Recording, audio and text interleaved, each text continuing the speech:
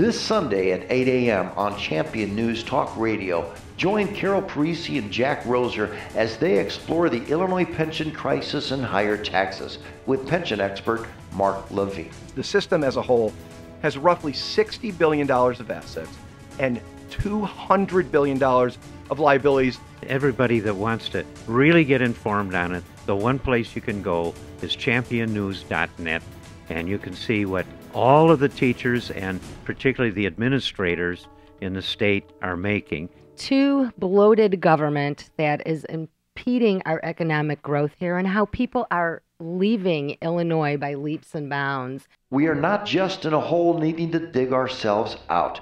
We are still falling in a bottomless pit.